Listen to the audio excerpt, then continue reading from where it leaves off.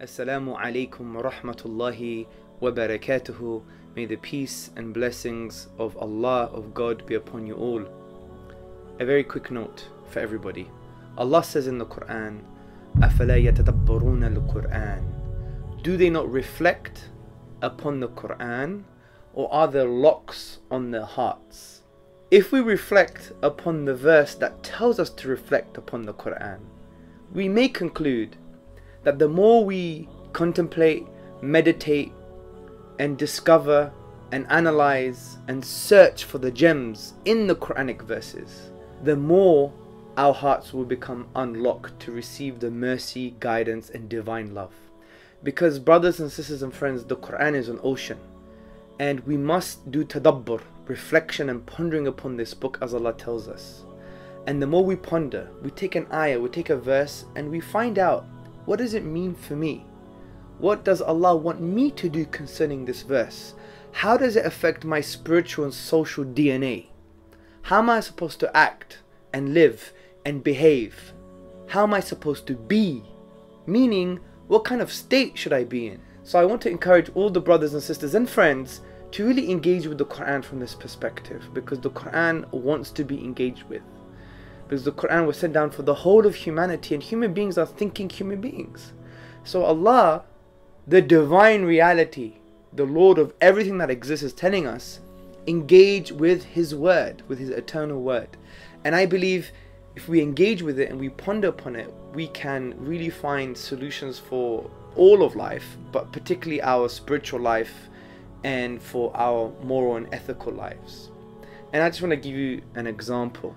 I want you to go to chapter 12 of the Quran. It has become my favorite chapter.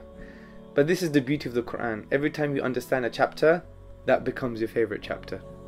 So I've done some work concerning the 12th chapter of the Quran, and I find it so fascinating. Even Allah, God says, is the greatest story.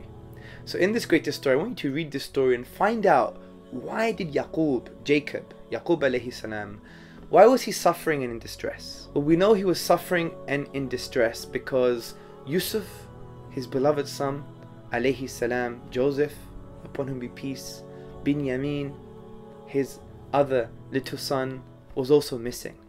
And he was in distress, where he says in the chapter 12 verse 86, I only complain of my suffering and grief to Allah, and I know from Allah that which you do not know. So from the perspective of a state of being, so say we're depressed sometimes in life and we're really upset, or we don't know where we're going, and we have this kind of existential crisis. Who are we? Whose are we? What are we? Why are we? All these questions we can't really answer properly. We haven't really reflected upon those questions properly, because we all need reminders. So we can be in a state of suffering and grief. So Yusuf alayhi salam, rather Yaqub alayhi salam, the father of Yusuf alayhi salam and Binyamin, he's saying he's suffering and he's in grief. But look at his solution, or look what he does. And he says, I only complain of my suffering and grief to Allah. That's number one. When we go to the next verse, verse 87, he now advises his sons, because he had another 10 sons, to go and find out about Joseph and Binyamin, his brother. And look what Yaqub alayhi salam says. He says, and despair not of the life-giving mercy, Rawhillah, the life-giving mercy of God, of Allah. For indeed, the one who despairs of the life-giving mercy of God is the one who actively rejects the truth. So there are some lessons here. It's teaching us how to deal with grief and distress and depression. Because Yaqub alayhi salam, Jacob, upon whom be peace, he wasn't the one in genuine distress and grief because he loved Joseph so much, he loved Binyamin so much, and he was really distressed. But look what he does. He says, I complain only to Allah. So that's the first point of call when you're distressed and you're in grief. Complain to Allah. The second piece of advice, which is quite significant, is in the advice he gives to his sons. And he says, and despair not of the life-giving mercy of Allah, for whoever despairs of His mercy is the one who's in an active state of disbelief, who rejects the truth.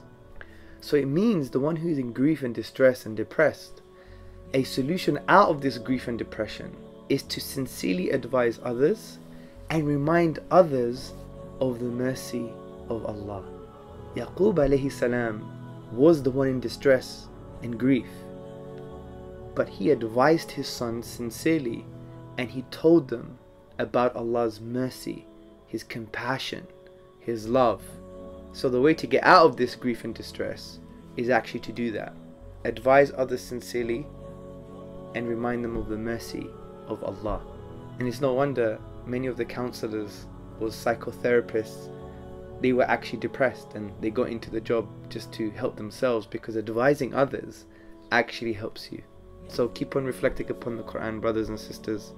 And if you do feel a bit distressed, a bit in grief, rely on Allah, refer to Allah, complain to Allah alone, because He's the only one who can change the situation. Number 2, sincerely advise others. Number 3, remind others sincerely of the life-giving mercy of your Lord, Allah subhanahu wa ta'ala.